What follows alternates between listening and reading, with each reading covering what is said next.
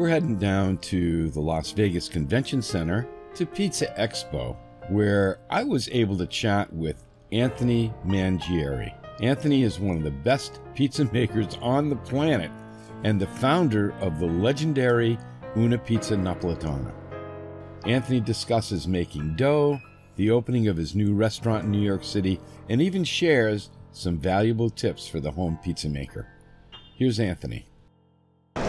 Albert Grande here, pizzatherapy.com, legendsofpizza.com/blog. I'm with Anthony Mangieri, one of the most famous pizza makers in the universe, here at Pizza Expo. Anthony, how are you doing? Good, thank you. Anthony, I wanted to ask you, tell me how you got started with Una Pizza Napoletana. Sure. I started in '96. Before that, I had a bread bakery for 2 or 3 years. Started in New Jersey, in Point Pleasant. And then from that, I opened in New York City and then SF, and now we're about to open back up in New York City. My family's from Naples. I live with my grandmother. That kind of started my love for it. And then growing up in New Jersey, I used to go to like Tontonno's and John's and Grimaldi's, and those were the places that started my original love. And then from that, then I started to fall in love with the stuff in Naples. You're kind of a purist when it comes to pizza. I had heard that you actually gathered the wild yeast for your starter. Is that true? Yeah, well, I guess that's how you could put it. Makes it sound like I'm foraging. Yeah, no, the dough has never been made with commercial yeast. It's always been a sourdough or whatever you want to call it, but naturally leavened, yeah, and never refrigerated. Okay. And you mix all your dough by hand? No.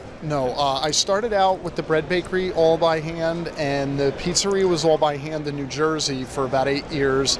And then in New York City, it was all by hand until about the last year. And then I switched to a spiral mixer. And then in San Francisco, it was a spiral mixer all the way through with like once a week or once every 2 weeks or whatever, I would still hand mix just to keep the technique.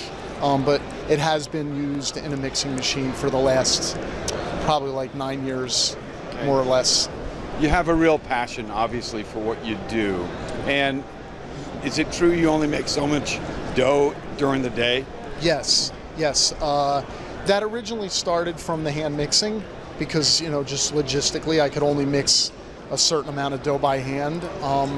And then the fact that the dough was naturally leavened, it had a time frame on it, so there was no way to really mix enough dough to make it where we could stay open the whole night. We would just, naturally, it was where there was a limited amount of dough balls. And then I just kind of stuck with that. It's still the same philosophy with a mixer or without. And so, yeah, I mix like about, I think the max that I've ever done is like 150 pizzas in one night. Yeah. Okay. And do you do like a pre-ferment? Do you make the dough the day before? Yeah. So, I don't have like a real set, strict thing that I do. I feel like in some ways I had a stricter regimen with the dough when I was in New York City, in East Village, like 9 years ago. Since I moved out to California, I started to really experiment with so many things, timing-wise, texture-wise, hydration-wise, flour-wise. Partially because I think 9 years ago there wasn't as much flour to choose from. There just wasn't the variety that you could get your hands on.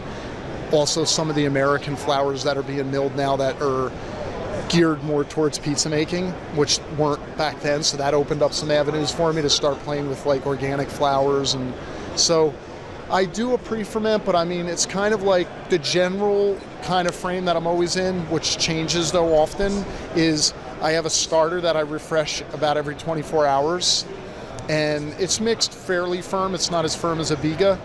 And then I take a percentage of that and use it in the final dough. And then I mix the final dough, and that sits unrefrigerated before I can use it no longer than 24 hours. Right. After 24 hours, it just kind of blows up on itself. So for people like me, not as intelligent, so is it a sourdough that you're doing? You could call it that, yeah.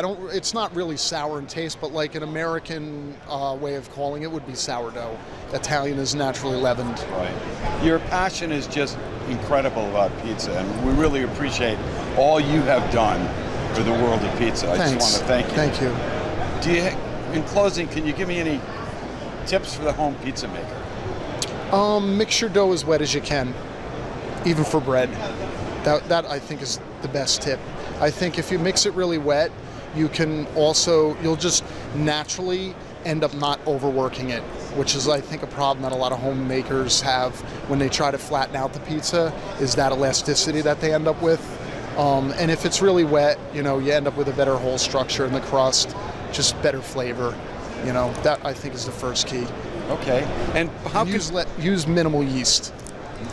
That's a big tip. So if you have a recipe that says to use like a package of yeast, right off the bat, cut that in half and then go from there.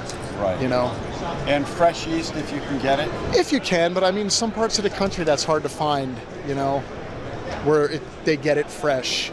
You might be able to find it, but it's probably not that fresh. So I'm not against like active dry yeast.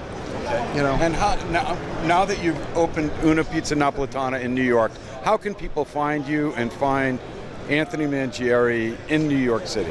We're located at 175 Orchard Street between Houston and Stanton, and the name is Una Pizza Napoletana, and our website is unapizza.com. Anthony, thank you so much. I appreciate it. Thanks.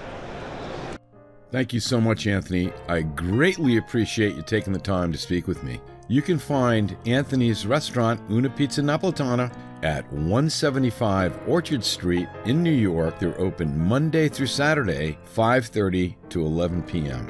You can find him online at unapizza.com.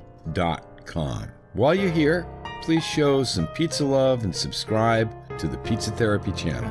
Pizza on Earth, goodwill to all.